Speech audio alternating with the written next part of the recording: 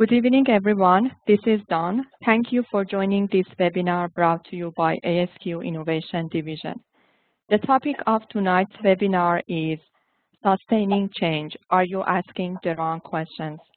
Making a change is often very easy. Ensuring that change stays in place is where we frequently run into issues.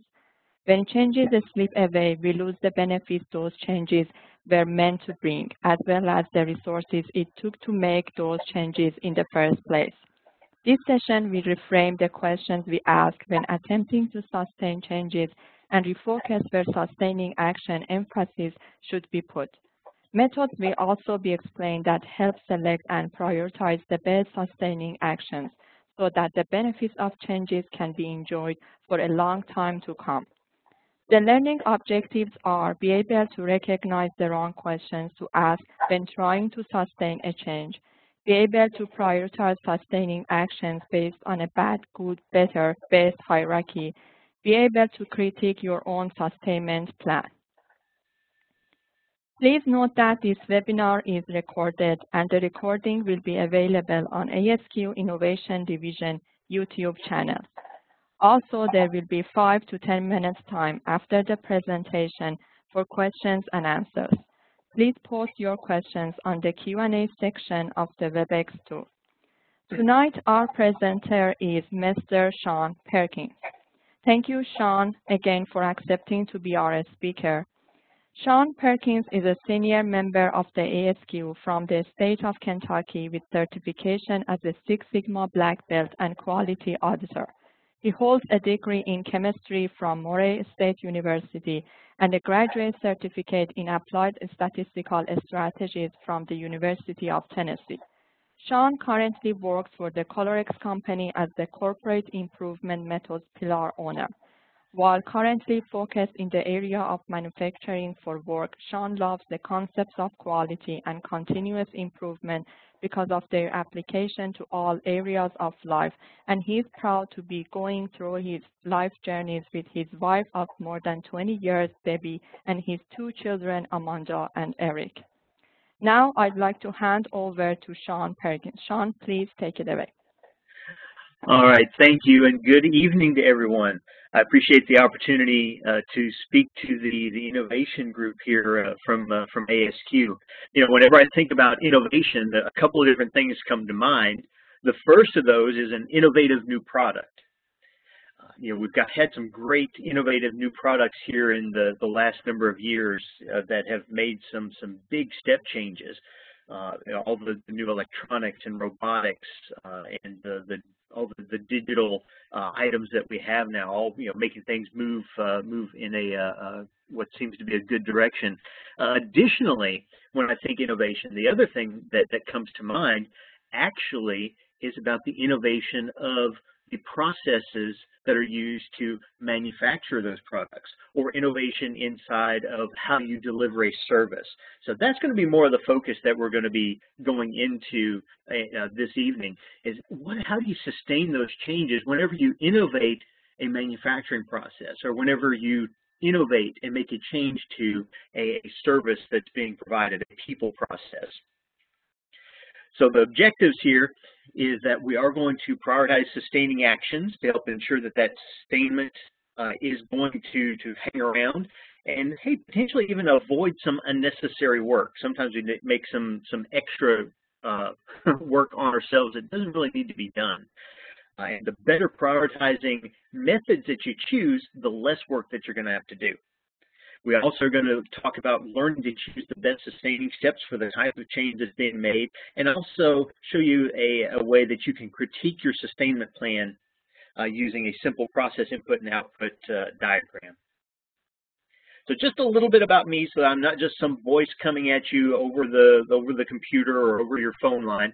I am Sean Perkins, and The picture there in the upper left is me and my wife Debbie, and then my son Eric and my daughter Amanda. And we happen to be there at the Opryland Hotel in Nashville, Tennessee.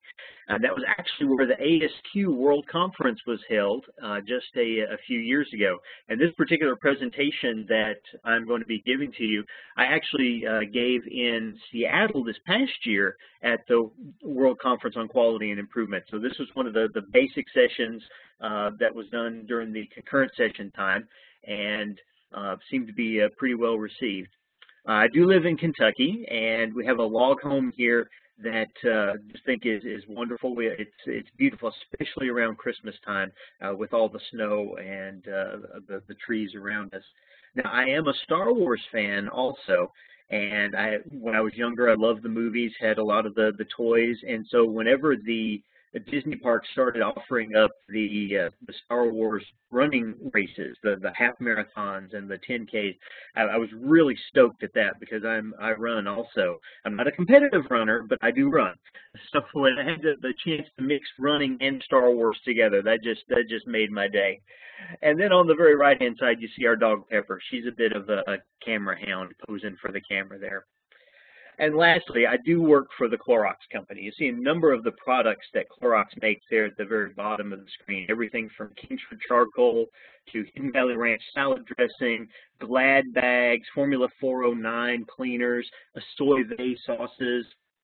And so we have a lot of different things under the Clorox company umbrella. Not everything is just bleach. But that's just what we happen to be known for mostly, just from the name the Clorox company. Now, when I first started in my role as the Improvement Methods pillar owner, I did some quick travels around to a handful of our manufacturing sites, and it was really interesting and really enlightening. Going back even farther, though, whenever I first joined the company, I was really eager because I joined as the quality manager for a Kingsford charcoal plant located in Summershade, Kentucky. And I was really eager and excited about what Clorox was doing within the quality realm because the company I'd come from previously, the quality role that I had there, I was always a little iffy about it. Something just didn't set right with me about how they were handling quality at this company that I was working at previously. See, the quality group there was seen more as the quality police. The company would have you go out and hold product and disposition product and rework product, and that was basically what the quality group did. And they would spend thousands and thousands of dollars installing capital equipment so that they could rework product faster and better. They would install chutes and conveyors and dump back stations so that they could dump back product and blend back product faster and better. And it just never did sit right with me that they would spend all that money on sweeping the problem under the rug, about reworking that product. But they would never stop and ask the question, why did that quality problem happen in the first place? And what can we do about it so that it does not happen again in the future? When I started with Clorox as the quality manager at the charcoal plant in Summershade, I especially liked the fact that they were asking some of those questions. They were looking at the charcoal briquettes that were being made and asking, how do we make them so that they burn faster? Light faster and burn longer. How do we make it so that the briquettes, what can we do to the formula so that the briquettes hold together better in the bag and you don't have a bag full of crumbled up briquettes?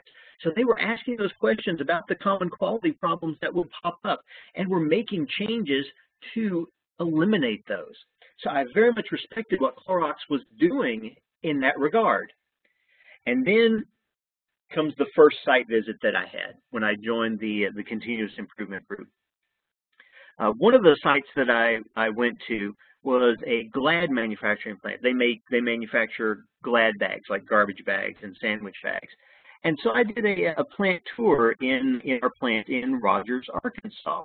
Now, usually when you go on these tours, you get the tour where somebody takes you around and shows you some of the things that they've been working on. And they were wanting to showcase some of the continuous improvement work that they had been doing up to that point. So the gentleman that was taking me around took me to a piece of equipment, and he told me, as we were walking up to the line, we've installed this new rail that eliminates a certain type of case jam that they were experiencing at the end of the packaging line. As we walked up there, he was pointing over to where the rail was supposed to be, and he couldn't find it. He was looking and looking, and he said, well, the rail is supposed to be there. He looked over, and the rail was had been taken off the line and was sitting unceremoniously in the corner, off to itself, not being used for its intended purpose.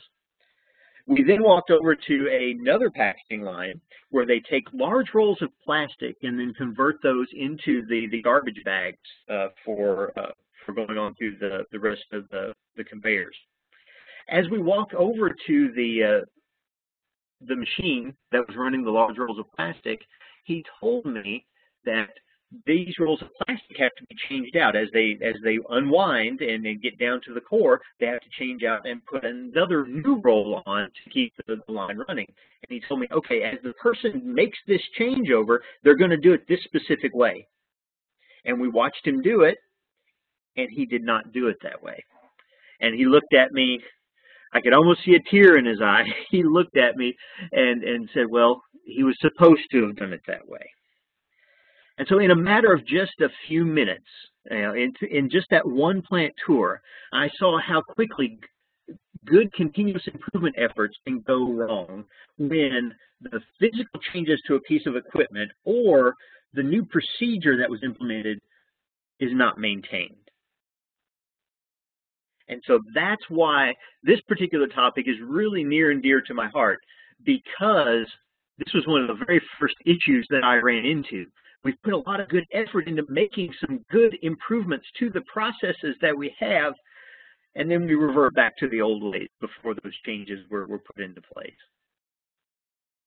So as we progress through the presentation here, to begin with, I need to convince you of three things in order to really be effective with the topic that we're covering on sustaining change. The first of which is I have to convince you, number one, that change is happening, and there's a lot of change happening, so it's going to be in our best interest to sustain the changes that we want to keep.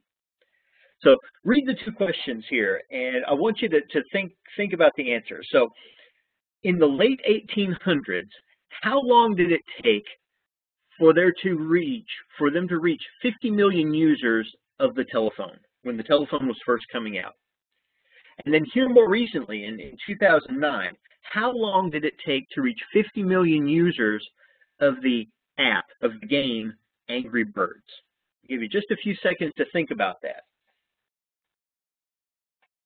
How long did it take to reach 50 million users of the telephone in the late 1800s? And then part two, 50 million users of the Angry Birds app in 2009. It's really, the answer is really eye-opening. So back when the telephone was first coming out in the 1800s, it took 75 years for the telephone to reach 50 million users. And this particular chart here, as you go down, you can see how things have sped up. The radio, 38 years. Television, 13 years. The Internet, World Wide Web, 4 years. Facebook, 3.5. The iPod, 3. And then jumping down there to the very bottom, you see Angry Birds, taking 35 days to reach 50 million users. The telephone, 75 years. Angry Birds app, 35 days. So this is just to tell you, change is happening faster and faster. So that was point one. The second is I have to convince you that if change is not sustained, that is a bad thing. So if we think about it, to me, this one's a bit more of a no-brainer. Whenever we make a change, whenever we innovate something within our process or within the services that we're delivering, we want that change to stay in place because we put those changes in place for a reason. Typically, we were eliminating some other problem, we were eliminating some other waste or loss or issue, whatever word you want to throw in there. we were eliminating something bad that was going on. That's why we made these changes in the first place. So if that change is undone, if that countermeasure that we implemented is taken out of place, number one, the problem is going to come back. We've wasted the resources that we put to solving that problem the first time. And lastly, we're going to have to resolve that same problem again in the future, or we're just going to have to deal with it on an ongoing basis. And so whenever we do this continuous improvement and we go back and we see that the rail has been taken off the line, or we see that the person doesn't do the procedure the way that they're supposed to, many times we feel like we're drowning. We just throw up our hand and say, okay, well, at least I tried. Well, what we're suggesting is that we need to do a little bit more than just try to make that change. We need to make some conceded efforts to sustain that change. We cannot expect a person to go out there and make a change and expect it to stay in place. You actually have to make efforts to ensure that it stays in place. And so it's not just a try. There is a go do something to ensure that it does stay there. And so lastly, the third thing here to convince you that this topic is worthwhile, if you experience any of these issues, then it's really happening to you. So could this really happen to you? Well, if you've experienced any of these, then yes, it has. So why change is not sustained? So maybe there was another problem that popped up. Whenever you made a change, there was something else that popped up, and so that change had to be undone. They intentionally chose to undo that problem. Maybe there's a communication lapse, and a person on another shift didn't know what this new thing was, and so rather than run with this new thing that they're not familiar with, they take it off. They undo that change. Maybe there's been training lapses, similar to the communication lapses, in that certain procedures are not trained on, so folks don't know that it's supposed to be done in a new way. And then lastly, those equipment and process changes are like I said, intentionally undone.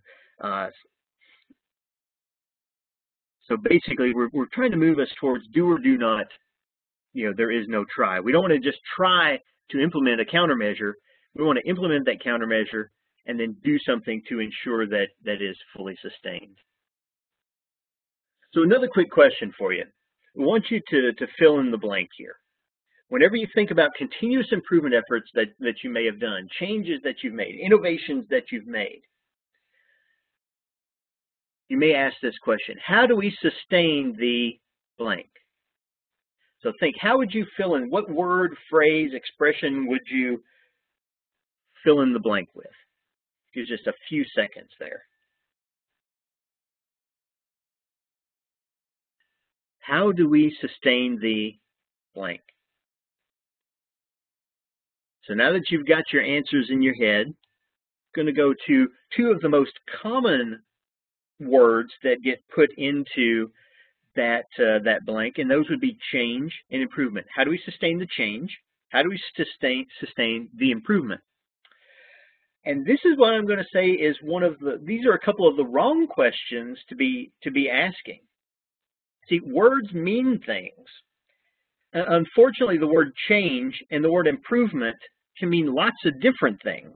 So whenever leadership, whenever supervisors ask the question, how do we sustain the change? Or how do we sustain the improvement? Many times, their minds are on the results, the outputs, the metrics that are being generated via the processes and services that are being delivered. So their minds are on the outputs. So when they say change and improvement, they're thinking on the output side of things. But the person who did the continuous improvement made changes to the process itself, or they made changes to the inputs to that process. So the question here becomes, where is the focus, and where should the focus be?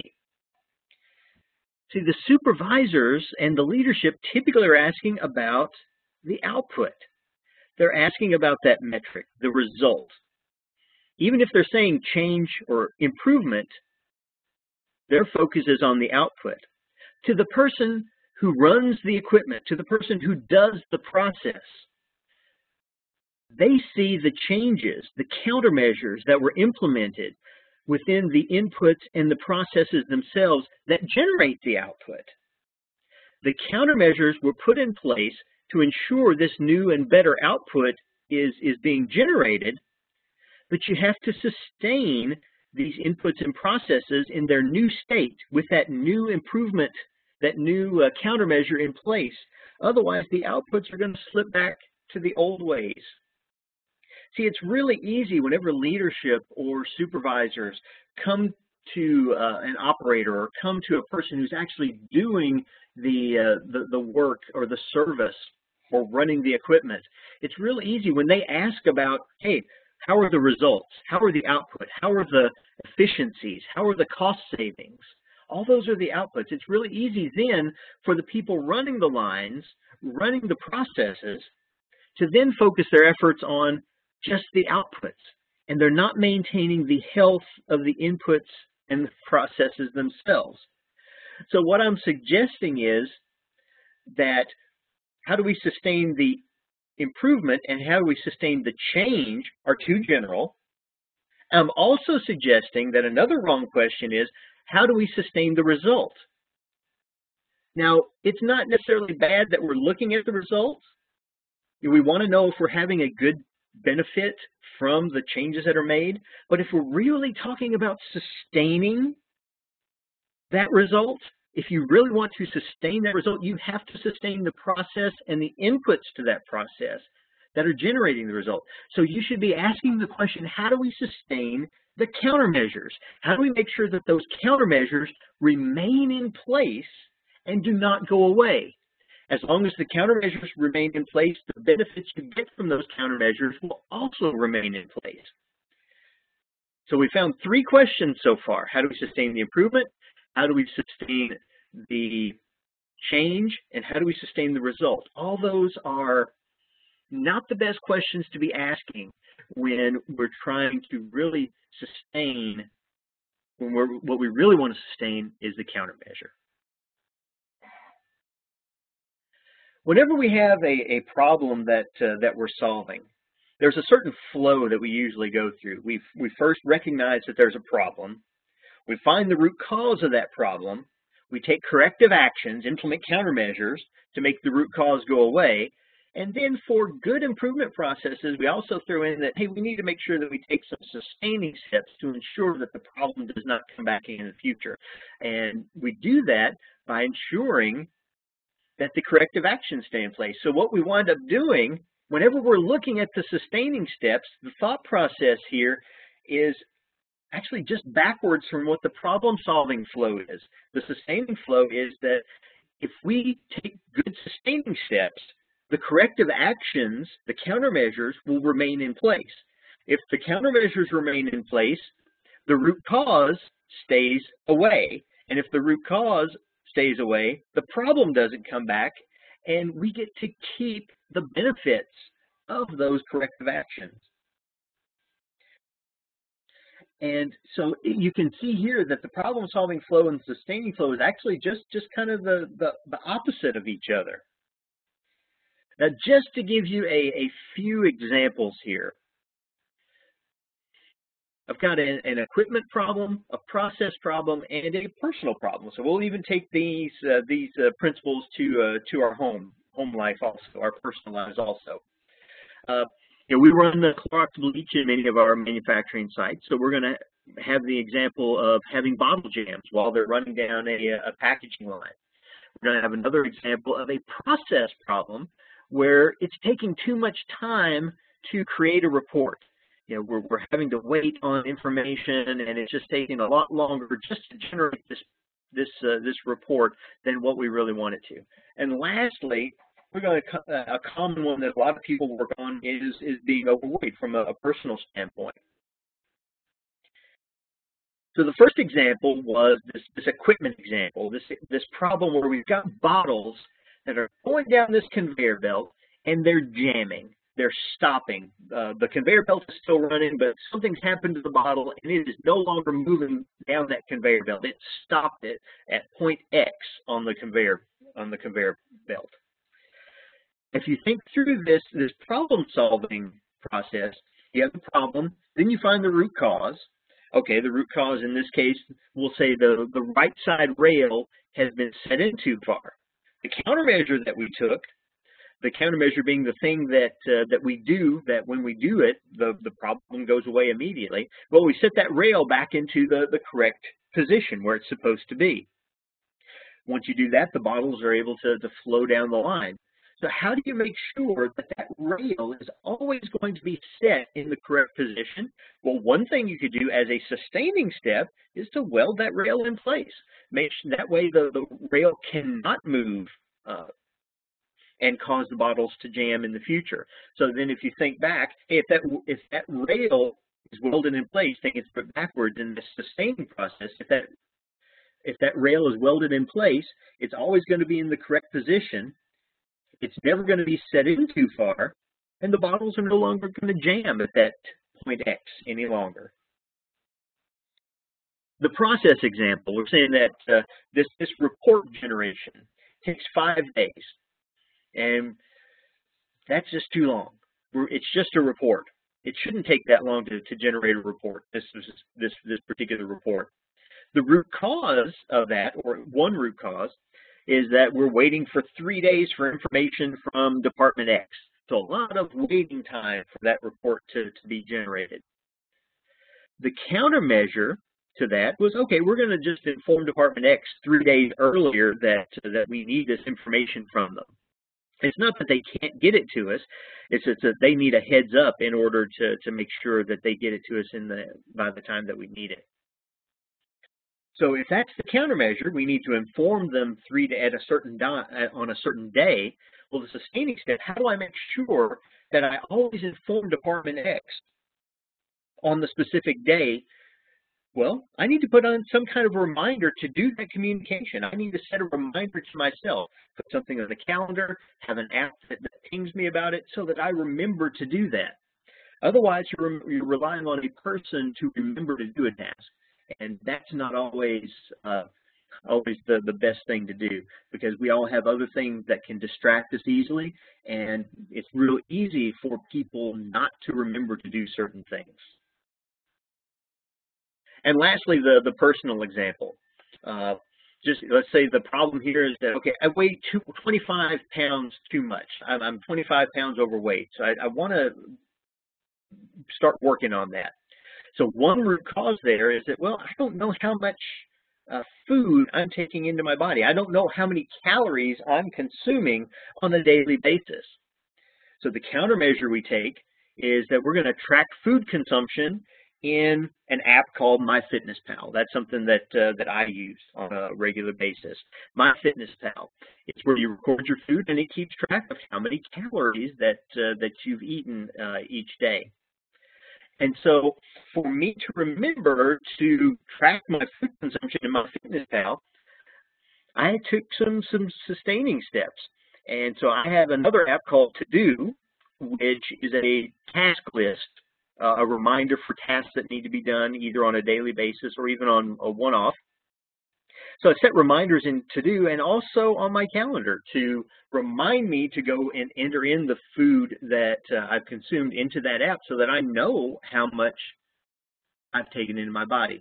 So if the sustaining steps are in place, if I'm getting reminded to do it, and then I am doing it, entering that into MyFitnessPal, then my unknown calorie consumption doesn't come back. And hopefully that's one of those steps that leads me towards improving that 25-pound overweight problem.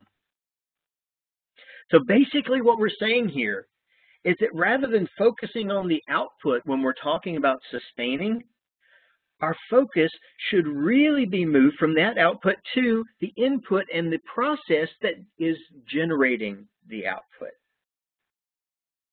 So whenever we talk about the sustaining steps, we've seen a handful of them in the few examples that we were just talking. You know, there's any number of different types of sustaining steps that you might be taking.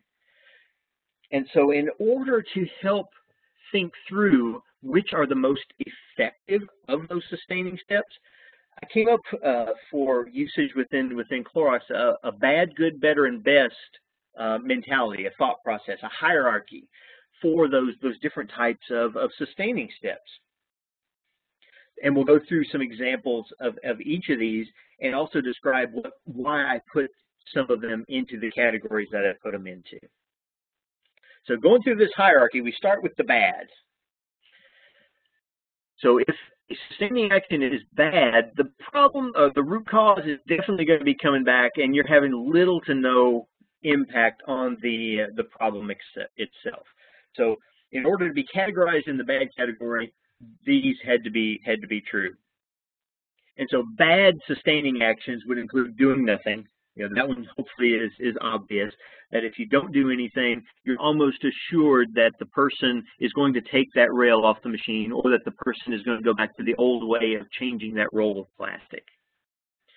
I also put in here informal word-of-mouth communications. Well, communication, that's supposed to be a good thing, right? The real key factor here is informal word of mouth. So if you go out to a line or go to a person who performs a service or does a process and tell them once about this change you want them to do, you know, how likely is that to be truly implemented and truly sustained for the long haul? Probably not very likely.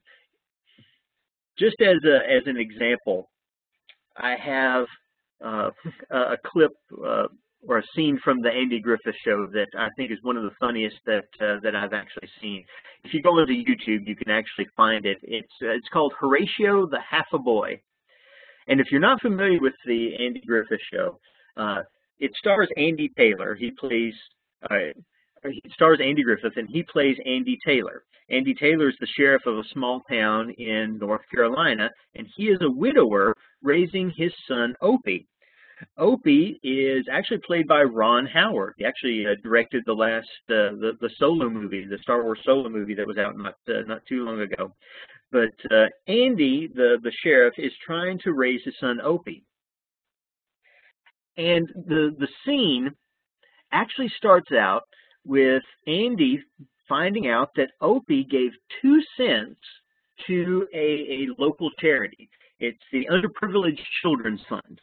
And Andy is trying to convince Opie that he should have given more than just 2 cents to this worthy charity. So the scene starts out like this. Andy says to Opie, "I was reading just the other day that there are 400 underprivileged children in this county alone, or 1.5 boys per square mile." Opie says, "I've never seen one, Paul." Andy asks, "Seen what?" "A half a boy."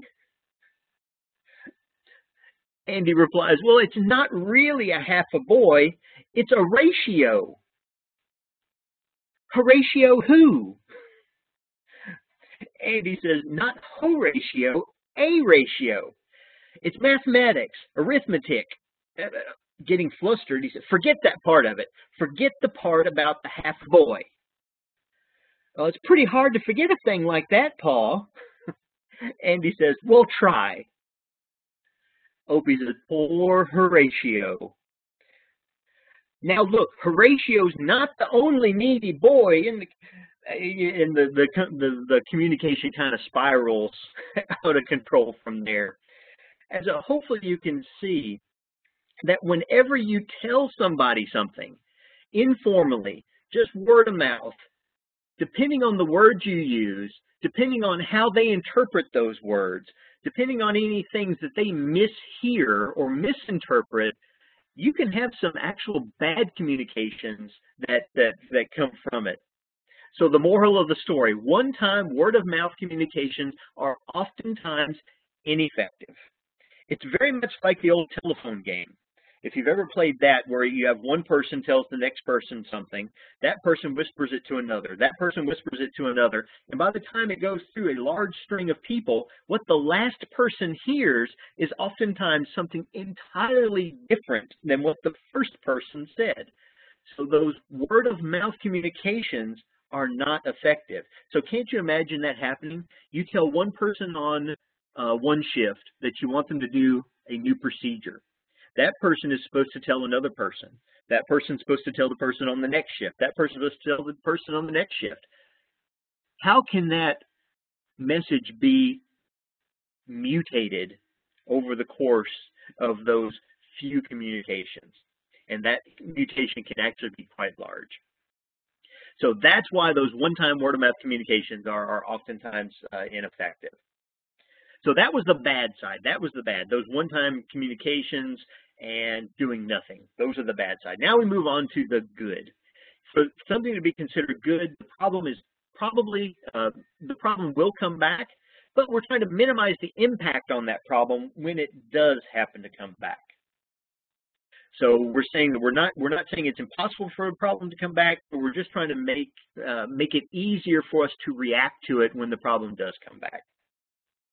So some of the examples here of good sustaining actions, including monitoring the output metric or monitoring that output quality, installing redundant systems so that when one fails, you can route around it through this redundant system, having troubleshooting guides that people can refer to when an issue pops up. And then I also put training and qualification here into the good sustaining action category as well. I want to focus on the first three here, initially. Monitoring output metrics allows you to see the problem when it comes back. The redundancy installation allows you to divert around a problem once it's come back.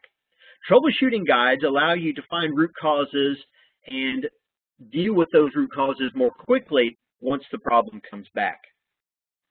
So the reason these are just in the good category is that for these to be effective, the problem has had to have come back in the first place.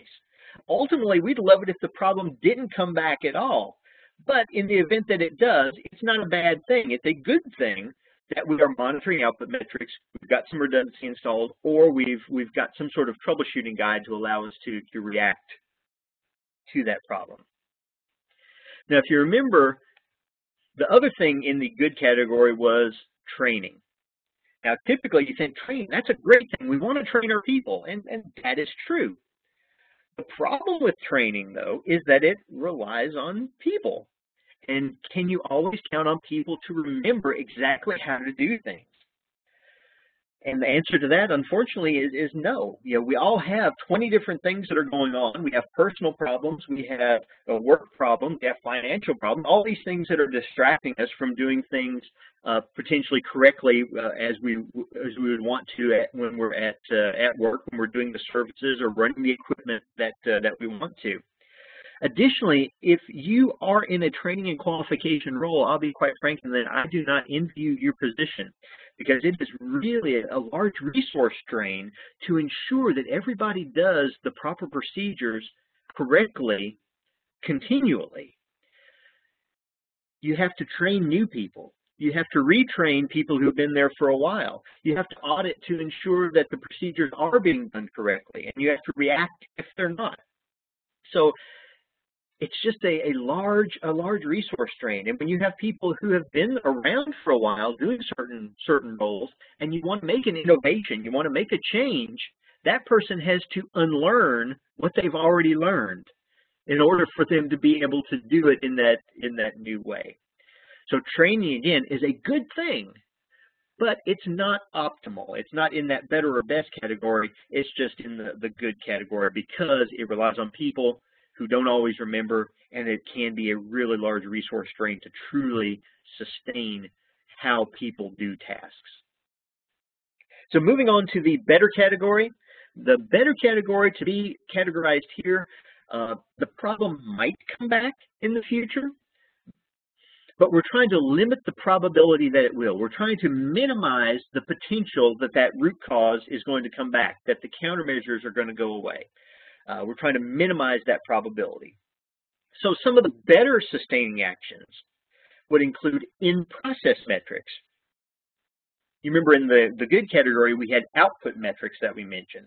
Here we're talking about in-process metrics so that we know before they go haywire if things are starting to trend in a bad way.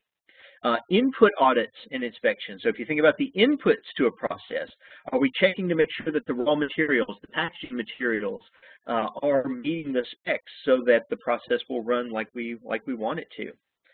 Task reminders for people. We said training was good. Task reminders are better. That way we help people remember to do certain things on a set frequency. Similar to that are check sheets or checklists, because these, again, give a person a reference that they can go to help ensure that they do things in the correct fashion. And then lastly are visual controls, which are right there at the point where a problem can happen and make it evident whether things are right or wrong. And we'll hit some examples of these now. Whenever we talked about task reminders, we want to help people to remember to do certain things. On the left-hand side there is actually one of our clean and inspect and lube standards. I think this is just the clean section of it for one of our pieces of equipment within Clorox. And what that does is that's a reminder for the operators to do certain tasks on a shiftly, daily, weekly, or monthly basis. So this is just that reminder that they go to and says, oh, I need to do this, this, and this today. This way, the machines are maintained, and when the machines are maintained, the root causes of problems don't come back, and we don't have to suffer through those problems. So this is part of our autonomous maintenance work that goes on within Clorox. But this is a sustaining tool to help ensure that people are doing things consistently and correctly. On the right-hand side is that app, that to-do app that I mentioned earlier that I use for my own personal health and other tasks. And so from a personal standpoint, this is the healthy side, and I get pinged with reminders to do certain things like recording my food, and I try to remember to do the things that are listed there just from a health standpoint. Now, this is not the only way I use it. I use it for work-related projects and things also, just to keep things moving. But it also gives you those red badges on the app icon on the phone, so you know, wow, this is a visual indicator that I've got something I still have to do today. So again, very handy to help you remember to do certain things and to knock out certain tasks on a certain frequency, because you can't always remember things yourself because of all the other distractions that are happening. And then also here in this better category were visual controls. Things like labels, coloring, lights, and outlines are all visual indicators of what right and wrong should be. Visual controls are what make right and wrong obvious at a glance. So whenever a person is walking by a piece of equipment and things are all in the green, gauges are all in the green, that's a thumbs up. That's everything is good. Everything is running as it should be. But if things are running out of green, if they're moving into the yellow or the red sections, then wow, that's an indicator. Wow, I need to react. I need to take some kind of action to ensure that things don't go off kilter, and that we don't have to deal with problems like off quality or inefficiencies. Now, that particular stoplight there is a visual control also. Now, that particular one is not a good visual control, but it is a visual control. That is a real stoplight, by the way, as I understand it. And it's a difficult one because, you can overdo visual controls. It's possible that you do too much and make it so that a person is not going to be effective at being able to tell what's right and wrong. Like if I come up to that, I'm not going to know if I'm supposed to go or slow down or stop, just because it's so noisy, so visually noisy that it's impossible to tell. So got to be careful with the visual controls. You don't want to overdo it. Bad visual controls would also include like what I'm showing you here. I need an extension cord, so I ordered one from Amazon and I received it, and when I unwound it, I needed to find a little bit of information about it to know what kind of items I could plug into it. And I got to looking at how many labels were there. And labeling is a type of visual control. There were 8 tiny labels on this particular cord at this one end. And then I looked at the other end, there were 2 more. So there were 10 of these tiny labels, only one of which really had any information that I particularly needed. And so how likely is it that a person is to go through and read all those and find the information that's actually important to them, or the information that's important for them to safely use that extension cord? I think you may have seen that also on ladders, where you have all these labels up and down the side of a ladder. And unfortunately, when you have too many, that kind of washes out those that are truly important. So be careful and only do that for the important stuff, because you risk overdoing it. Here are some good visual controls. On the right-hand side, you'll see where our chains are measured for the amount of stretch that they have. The one on the top has stretched enough so it's starting to get into the red, and then that is an indicator that we need to put a new chain on or take out a link from it. And so when you do that, then it goes back into the green and it's able to run. And you can even see on that gear on the right-hand side the direction, it's another visual indicator, the direction that those sprockets are supposed to be turning. On the left-hand side, you can see one of the gauges there. That's in the green. It even lists out the 15 to 30 range that the green indicator is showing. So if an operator walks by that, they can see that and know that, well, it's good, or if it's outside that green area, hey, I need to look at that and figure out what's going on. And then lastly, the good visual indicator down there is the gas gauge in our cars. You know, that's a visual indicator of how much gas so that you don't run out.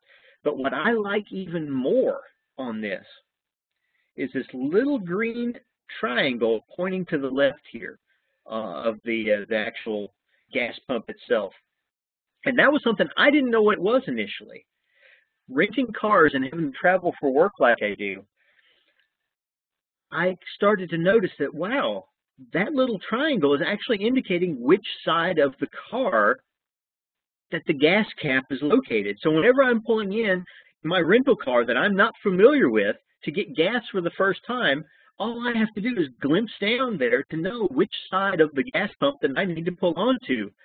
Because there were a number of times in the past that I would pull in and then would have to back out and then pull back around to the other side, which wasted some of my time. And so that was just a quick visual indicator. Just that one drop of ink really helped in solving that problem of pulling into the wrong side. Now, lastly, we've come to the best category.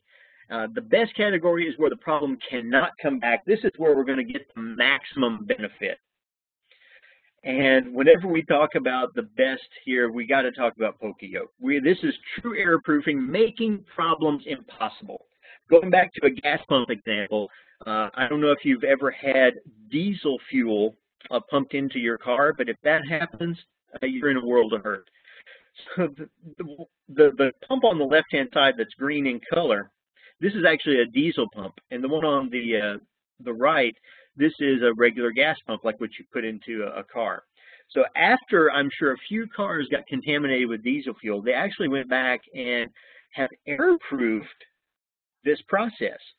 So it's a little difficult to tell, but this diesel nozzle is actually larger than the nozzle for pumping regular gasoline. So that the larger diesel nozzle will not fit into your typical car.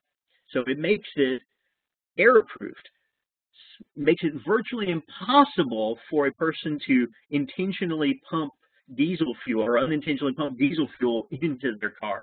That's what we're talking about with true error proofing. How can you make it so it is impossible to do it in an incorrect fashion?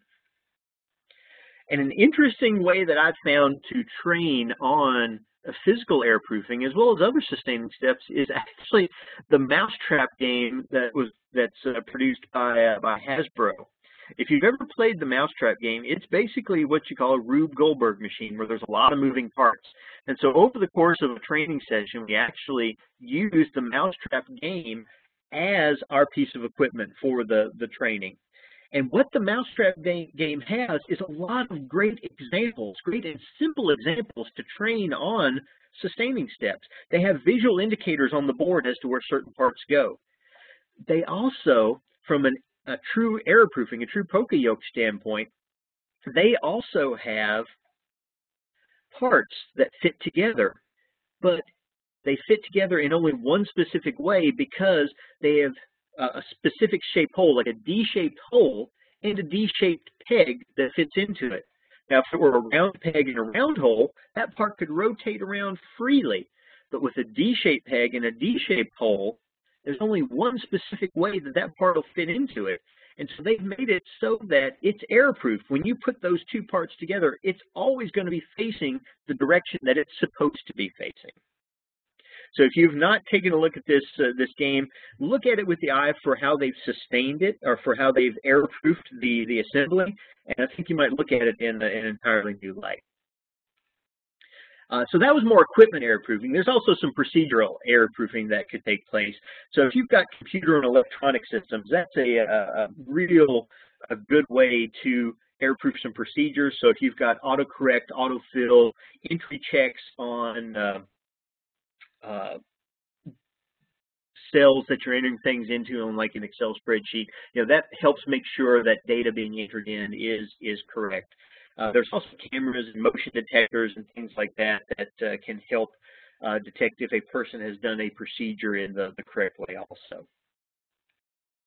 So going back to the bad, good, better, and best hierarchy, if you remember back to the bottles going down the line that were jamming up, it would be bad for the person who put the rail back in the correct position just to go and tell a couple of people on the line. Maybe they remember to tell the people on the other shifts, maybe they don't, and the information that they do relay, if they do relay it, maybe it's not going to be exactly what they were told. Some good sustaining steps for that process, though, would be to add this jam to the troubleshooting guide and to train on that adjustment point and what that adjustment point means. So the troubleshooting guide they can refer back to whenever the jam happens, and whenever the people who are trained on it, they are going to be more familiar with the importance of that adjustment point to the bottles being able to flow down the line. A better way is to add visual indicators to show where that rail should be set. That way, if you're looking down the row there and all the rails are set to the green level, then hey, you're good and I don't have to worry about it. But if they've moved off of that green mark, then hey, that should be a red flag that hey, things could be going wrong here. I need to move things back to where they're supposed to be. And then lastly, this was the one that we used in the example we described it before. Hey, let's weld that rail in place so that it cannot move. If that rail moving is really a problem, then hey, let's make it so that it cannot move at all. Now, the truth is that within Clorox, we run different bleach bottle sizes. So welding rails in place is not always an option. So many times we have to run back to the better section. So if you can't do the best, it's okay to go back to the better section and add those visual indicators. And we will add visual indicators for each different size bottle so that the rail is always set to the correct level for the right size bottle. So you might have a large bottle that's set to a green color, a medium-sized bottle that's set to a blue color. And as long as it's all blue, then those bleach bottles will be running down the line correctly. So as you're trying to select the best sustaining steps, I would encourage you to ask some certain questions and try to determine, hey, what are the specific things that I should be doing in order to make sure that change, that countermeasure is going to stay in place. This is just a quick example of some of the questions that you might ask. Now, there's not one set of specific questions that you can ask. It's really going to depend on what types of sustaining systems you have within your plant or within your group already. What sorts of team training and qualification documents do you have? Do you have need of physical air proofing? And depending on the specific situation, there should be triggers that tell you, okay, this needs to go to a troubleshooting guide, or hey, we can weld that rail in place and make a physical error proofing of that change. So the last thing to really hit on here just has to do with analyzing your plan.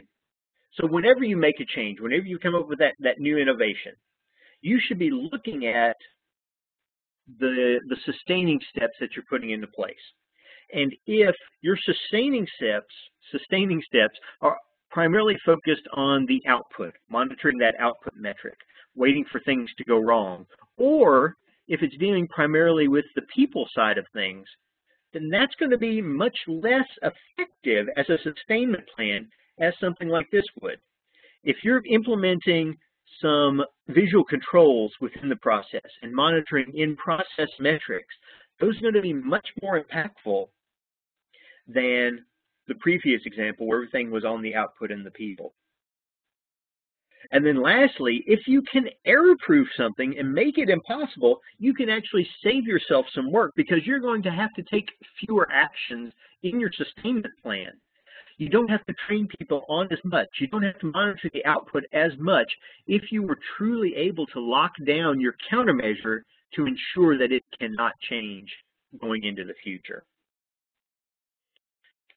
And one other thing, up to now we've been talking about things that you do after you've implemented a countermeasure and you try to lock it down. Before you implement a countermeasure, there's a handful of things that you should consider also. You do need to think through those unintended consequences. Are there things that this change that you're making might cause, other problems that this change might cause that would make the person using the process want to take it out? That's one of those triggers for a person whenever they have a new problem and you've installed this new rail. Hey, maybe that new rail was the trigger for this new problem. Even though it solved the other problem, maybe this new problem was being caused by the rail. So let's yank that rail off. So consider those unintended consequences so that you can head those off. Obtain feedback from the actual users of the process or of the equipment to make sure that there isn't anything going on that you're not aware of. And then lastly, if you can obtain leadership buy-in, they are more likely to support you by asking the questions about those specific countermeasures in the future also. So to me, there is no sadder waste than having to resolve a problem again and again in the future. So what I really want you to take away from here is to choose the sustaining actions based on the type of change that you have, but prioritize them so that you can choose the most impactful using that bad, good, better, best mentality. Move to the best as far as you can, and you will be able to save yourself extra effort and ensure that your company is able to enjoy the benefits of those countermeasures being locked down for a long time to come. And then lastly, gauge the health of that plan. You can do those X's on that chart to see, hey, where are we putting most of our effort, and see if there's some better efforts that you can put more inside the process or more inside the inputs to that process to ensure that they can get locked down rather than focusing on waiting for the problem to come back by focusing on the output metric. So that is the sustainment question that came up to us. We had been focusing on too many of the wrong questions, too many of the general how do we sustain the input, or how do we sustain the output, how do we sustain the result, how do we sustain the change, and not as much emphasis was being put on how do we sustain the countermeasures.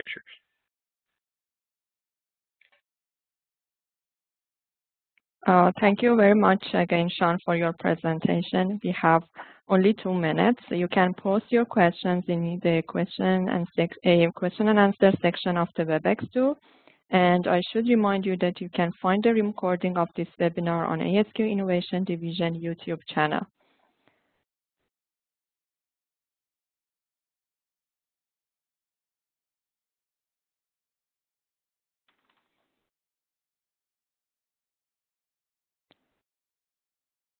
So one question I've got that is the bad sustaining action is the act of informal communication. Would that be like the formal communication we considered as a good or maybe better sustaining action? A more formal communication plan would be closer to a T&Q.